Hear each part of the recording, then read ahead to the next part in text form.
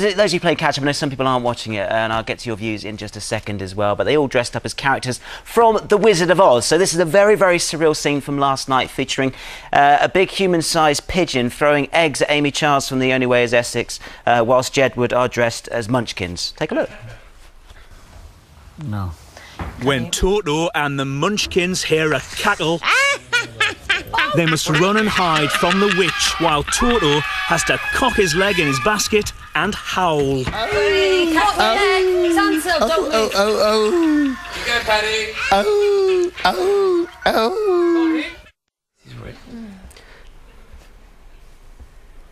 Not as advertised, there was no pigeon, was there? That must have just been in my dreams. That did happen last night. It did happen, yeah. But that was still weird, right? You have a bare-knuckle boxing, travelling, dressed as a... what was he dressed as? Toto? Yeah. With so, cocking his leg in a strange basket. TV. Who's going to go tonight, very quickly, John? We have got to launch a campaign on Daybreak. We have got to save Sally Bercow.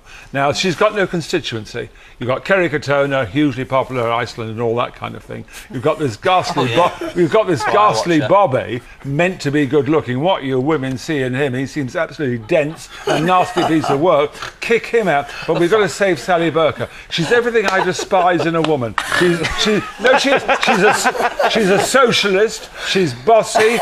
Thinks she knows it all, but she's so entertaining. When I was in the house with Germaine Greer, she's ruined millions of women's lives, that Germaine Greer. But she is so bright, so intelligent, that when you're with her, you're stimulated by her. Sally Bercow is the only one in the house who's keeping it going. We've got to keep it. Stop you before this is just a weird campaign thing. Save our Sally. Save Sally. SOS. Save our Sally. We have a few. Can you just kick that soapbox? Yes, please. And remember at home, John McCririck, you know what you get. John McCririck's views. I love the idea that people are going. I'd say the views on Facebook are very mixed. That Kerry's very good in those Iceland numbers.